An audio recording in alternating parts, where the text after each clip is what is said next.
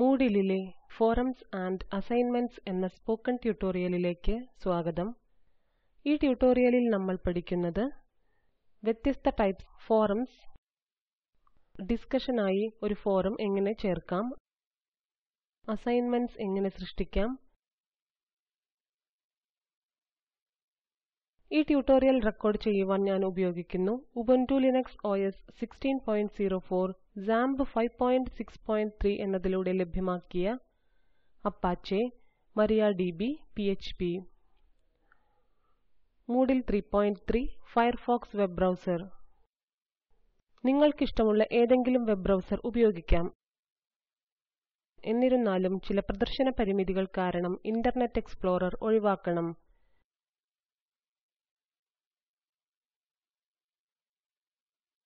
ഈ ട്യൂട്ടോറിയൽ നിങ്ങളുടെ site administrator നിങ്ങളെ ഒരു ടീച്ചർ എന്ന പേരിൽ രജിസ്റ്റർ ചെയ്തു എന്ന് ഊഹിക്കുന്നു.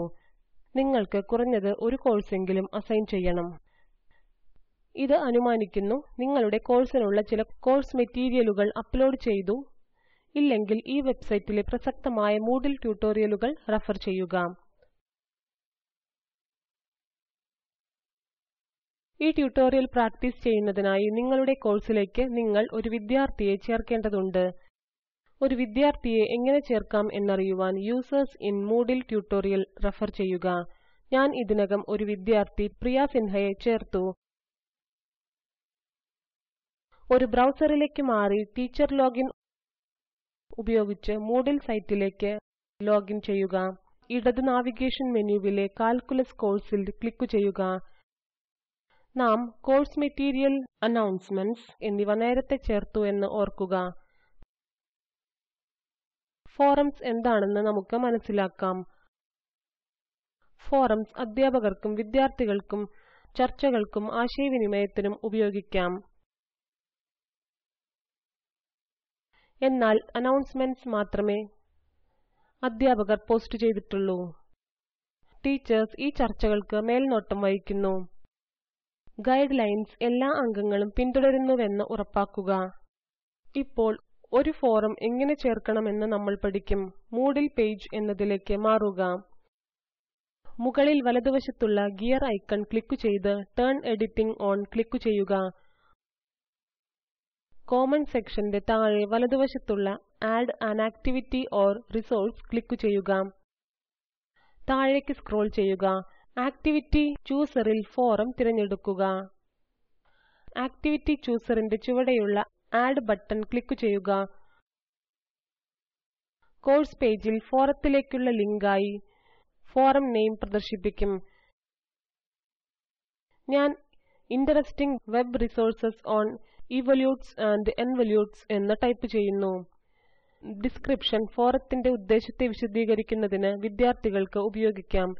ഇവിടെ കാണുന്നതുപോലെ ഞാൻ ടെക്സ്റ്റ് ടൈപ്പ് ചെയ്യും. ഈ ടെക്സ്റ്റ് ഏരിയയ്ക്ക് താഴെയുള്ള ചെക്ക് ബോക്സിൽ display description on course page click ചെയ്യുക. അടുത്ത ഓപ്ഷൻ ഫോറം ടൈപ്പ് ആണ്.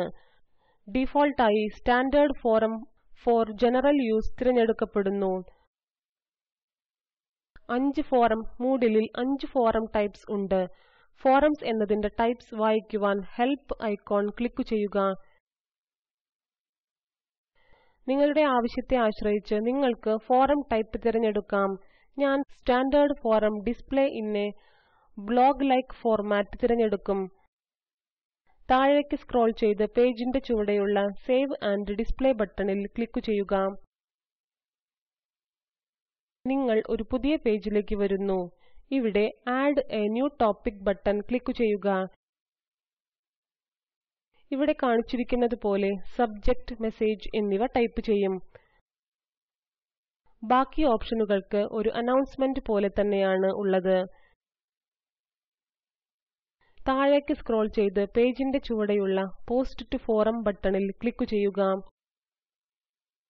ഒരു വിജയ സന്ദേശം കാണിക്കുന്നു. പോസ്റ്റിന്റെ ഓഥർക്ക് 30 മിനിറ്റിനുള്ളിൽ പോസ്റ്റ് എഡിറ്റ് ചെയ്യാം എന്നതാണ് സന്ദേശം.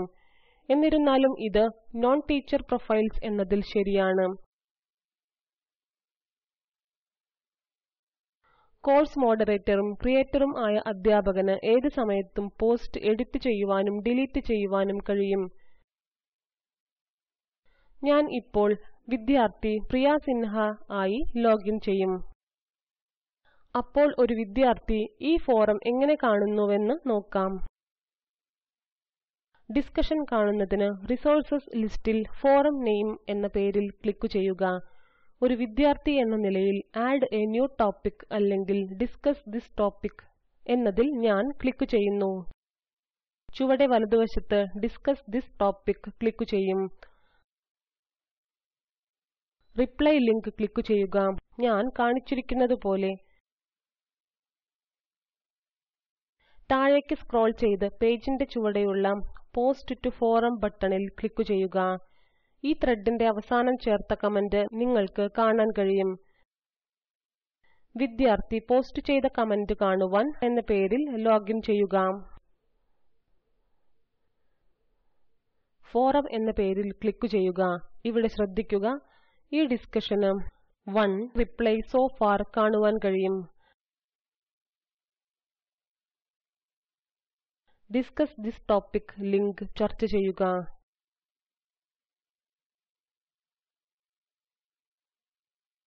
ഇവിടെ സ്പ്ലിറ്റ് എന്ന പേരിൽ മറ്റൊരു ഓപ്ഷൻ ഉണ്ട്.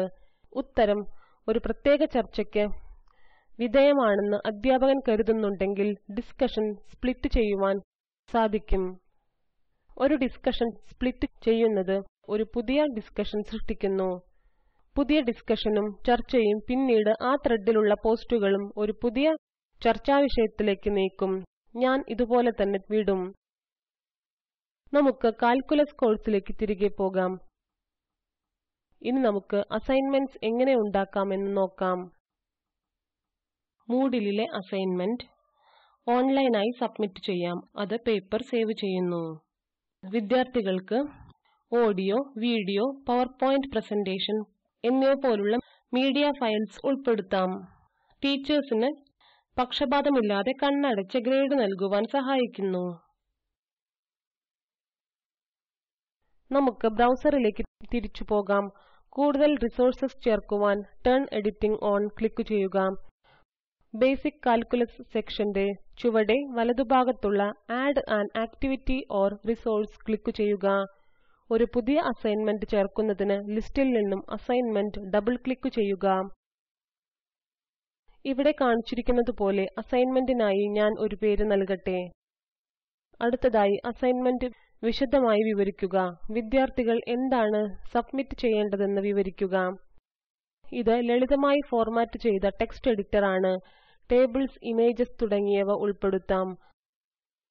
അസൈൻമെന്റ് resource.odt ഫയലിൽ നിന്നും ഞാൻ ടൈപ്പ് ചെയ്തിരിക്കുന്ന ടെക്സ്റ്റ് കോപ്പി ചെയ്യും. ഇത് ഈ ട്യൂട്ടോറിയലിന്റെ കോഡ് ഫയൽസ് ലിങ്കിൽ ലഭ്യമാണ്. അവൈലബിലിറ്റി സെക്ഷൻ കാണുന്നതിന് താഴേക്ക് സ്ക്രോൾ ചെയ്യുക.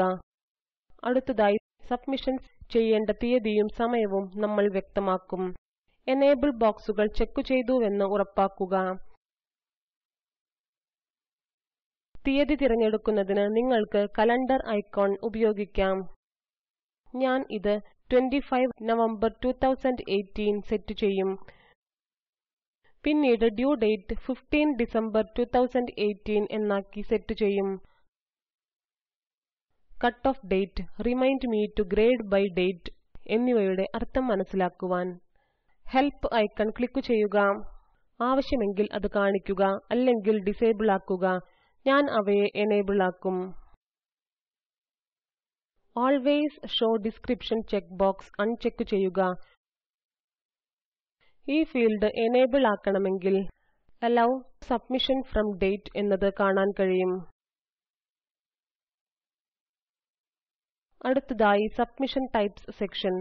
വിദ്യാർത്ഥികൾക്ക് ഓൺലൈൻ ടെക്സ്റ്റ് സബ്മിറ്റ് ചെയ്യുവാൻ അല്ലെങ്കിൽ അവരുടെ ഫയലുകൾ മാത്രം അപ്ലോഡ് ചെയ്യുവാൻ നിങ്ങൾ ആഗ്രഹിക്കുന്നുണ്ടോ എന്ന് തീരുമാനിക്കുക. ഞാൻ ഓൺലൈൻ ടെക്സ്റ്റ്, ഫയൽ സബ്മിഷൻ എന്നിവ രണ്ടും ചെക്ക് ചെയ്യും. നിങ്ങളുടെ ആവശ്യമനുസരിച്ച് ഒന്നോ രണ്ടോ ഓപ്ഷനുകൾ തിരഞ്ഞെടുക്കാം. വേർഡ് ലിമിറ്റ് എനേബിൾ ചെയ്ത് 1000 ഇവിടെ നൽകാം. ഓരോ വിദ്യാർത്ഥിക്കും അപ്ലോഡ് ചെയ്യുവാൻ കഴിയുന്ന ഫയലുകളുടെ എണ്ണം നിങ്ങൾക്ക് വ്യക്തമാക്കുവാൻ കഴിയും.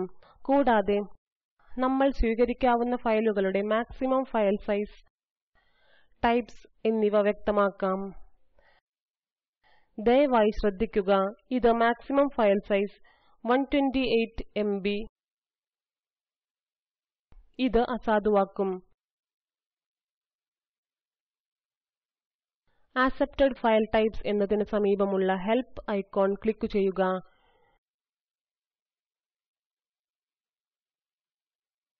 ഞാൻ docx, pdf, doc ഇവിടെ ടൈപ്പ് ചെയ്യും. ഫീഡ്ബാക്ക് ടൈപ്സിന് കീഴിലുള്ള ഫീൽഡ്സ് ചെക്ക് ചെയ്യുക. ആവശ്യകതകളെ അടിസ്ഥാനമാക്കി നിങ്ങൾക്ക് അവ എനേബിൾ ആക്കുവാനോ ഡിസേബിൾ ആക്കുവാനോ കഴിയും. കാണിച്ചിരിക്കുന്ന സെറ്റിംഗ്സ് ഞാൻ തിരഞ്ഞെടുത്തു. ഇപ്പോൾ അത് വികസിപ്പിക്കുന്നതിന് സ്ക്രോൾ ചെയ്ത് ഗ്രേഡ് സെക്ഷനിൽ ക്ലിക്ക് ചെയ്യുക. മാക്സിമം ഗ്രേഡ് ഡിഫോൾട്ട് ആയി 100 ആണ്. ഗ്രേഡ് ടു പാസ് 40 ആണ്. ബ്ലൈൻഡ് മാർക്കിംഗ് യെസ് ആയി സെറ്റ് ചെയ്യുക. ഇത് വിദ്യാർത്ഥിയുടെ വ്യക്തിത്വം മൂല്യനിർണ്ണയത്തിൽ നിന്നും മറച്ചു കാണിക്കും. ഗ്രേഡ് ചെയ്യുന്നതിൽ നിന്നും.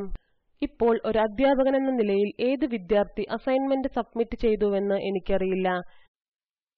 എന്തിനുവേണ്ടിയായാലും ഗ്രേഡിംഗ് സമയത്ത് ഞാൻ നിഷ്പക്ഷത കാണിക്കുവാൻ അത് എന്നെ സഹായിക്കുന്നു. ഇത് ശ്രദ്ധിക്കുക, അസൈൻമെന്റ് സമർപ്പിച്ചതിനു ശേഷം അസൈൻമെന്റിനായി ബ്ലൈൻഡ് മാർക്കിംഗ് സെറ്റിംഗ്സ് മാറ്റുവാൻ കഴിയില്ല. അസൈൻമെന്റ് എന്നതിൽ നിങ്ങൾക്ക് സ്വന്തമായി എക്സ്പ്ലോർ ചെയ്യുവാൻ കഴിയുന്ന മറ്റ് നിരവധി സെറ്റിംഗ്സ് ഉണ്ട്. ഇപ്പോൾ സ്ക്രോൾ ചെയ്ത് save and display button click ചെയ്യുക. ഇവിടെ അസൈൻമെന്റ് സംബന്ധിച്ച ചില സ്റ്റാറ്റിസ്റ്റിക്സ് നിങ്ങൾക്ക് കാണാം. കൂടാതെ വ്യൂ ഓൾ സബ്മിഷൻസ്, ഗ്രേഡ് എന്നിവയ്ക്കുള്ള ലിങ്ക്.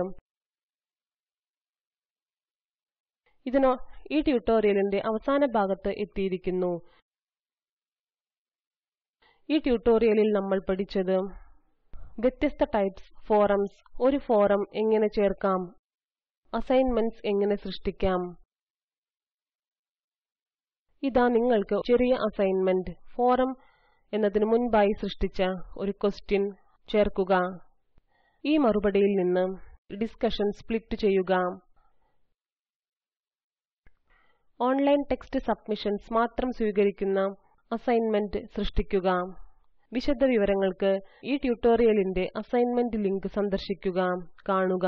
താഴെയുള്ള ലിങ്കിലെ വീഡിയോ സ്പോക്കൻ ട്യൂട്ടോറിയൽ പ്രോജക്റ്റ് സംഗ്രഹിക്കുന്നു. ഇത് ഡൗൺലോഡ് ചെയ്ത് കാണുക. സ്പോക്കൻ ട്യൂട്ടോറിയൽ പ്രോജക്റ്റ് ടീം വർക്ക്ഷോപ്പുകൾ നടത്തി സർട്ടിഫിക്കറ്റുകൾ നൽകുന്നു. കൂടുതൽ വിവരങ്ങൾക്ക് ദയവായി എഴുതുക. ഈ ഫോറത്തിൽ നിങ്ങളുടെ സമയബന്ധിതമായ ക്വറീസ് പോസ്റ്റ് ചെയ്യുക. സ്പോക്കൻ ട്യൂട്ടോറിയൽ പ്രോജക്റ്റിന് ഫണ്ട് കൊടുക്കുന്നത് NMEICT, MHRD, government of India എന്നിവരാണ്. ഇതിനെക്കുറിച്ചുള്ള കൂടുതൽ വിവരങ്ങൾ താഴെയുള്ള ലിങ്കിൽ ലഭ്യമാണ്. ഇത് IIT ബോംബെയിൽ നിന്നും വിജി നായർ. പങ്കെടുത്തതിന് നന്ദി.